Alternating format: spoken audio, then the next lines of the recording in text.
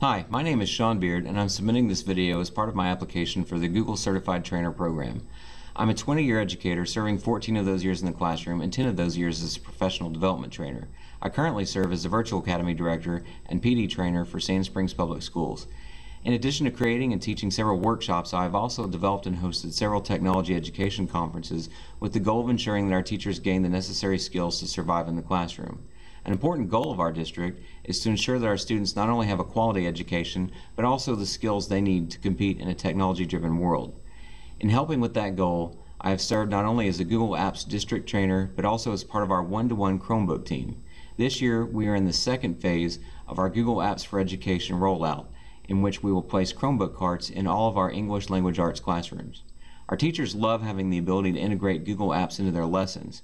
Not only do they love using Google Docs and slides, but also forms for assessments. Right now we are coaching our teachers on helping our students develop their own digital portfolio using Google Sites. By giving our students the tools they need to succeed in the classroom, we're also helping them pave the way towards success in the post-secondary world. Nothing can help us achieve that goal more effectively than Google Apps for Education. Hi, recently I've had a lot of questions about using Google Forms as a flipped classroom tool. So what I'm going to do is I'm going to really quickly show you how to do that and then add it into Google Classroom so that you can give it to your students. Here I've already got a header for my form, so I'm going to add a picture of some notes from my lecture by clicking Add Item and then Image. I'm going to upload that file now. And then below that I'm going to add a video from YouTube to support that little bit of instruction. Now I already have the video, so all I have to do is paste in the URL for that video here. That's the video I want, so I click Select and it will appear below my text here. I can add a title for that if I want to.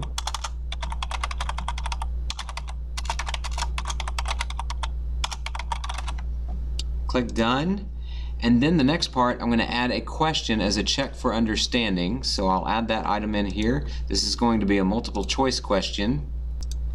And my question is right over here in this document. So I'll copy this piece of text, paste it in. And all I have to do to get these 4 answers in this bulleted list is copy them all and then paste them in the option 1 box.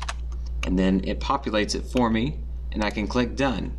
So here I have a nice quick run through the material, a video to support, and a check for understanding. I'll go to the live forum, copy that link, go over to Google Classroom, and then post that as an announcement for my class. Provide the link, and we're good to go.